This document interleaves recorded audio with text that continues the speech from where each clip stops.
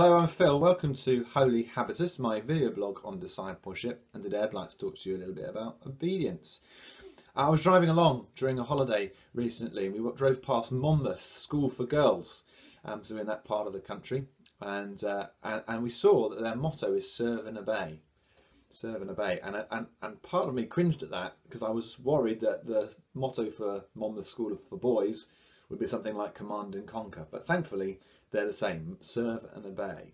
But even so, there's something about the concept of serving and of being obedient and being submissive that are alien and kind of topics that cause us to cringe in our culture, isn't there?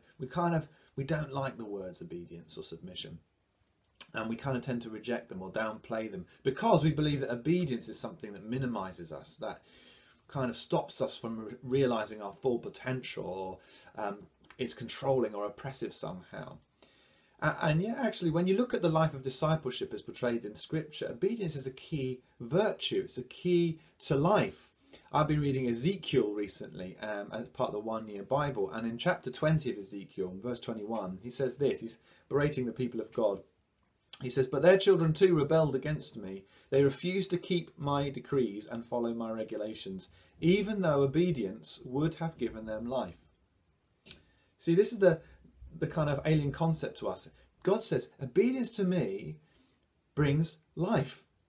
It brings life, and life in all its fullness. We tend to think that obedience smells of death, that it diminishes or reduces our life or the possibilities of life. And God says the opposite, actually. Obedience to me, obedience to my kingdom reign, actually brings fullness of life.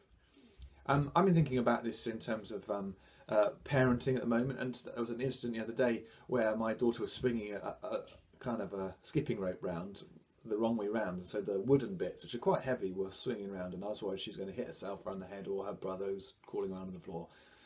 And I said, "Oh, you stop that," and she did it a couple of times. "Stop that, no," and she got upset, and we had to explain to her, we're not doing it because we want to stop your fun or we want to limit your joy. We're doing it because we don't want you to get hurt. And God's the same with us. Some of his direction to us through Scripture or through his Spirit is not there to diminish our joy, but to protect us and to preserve our life. And that's part of the role. And we can't always see what God sees, just in the same way that my infant child can't see what I can see in terms of what might happen if she carries on swinging this ring around her head. And so we can get upset with God and think that he's out to stop us or stifle us.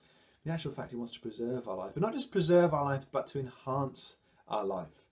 And Jesus said, "I came to give you life in all its fullness."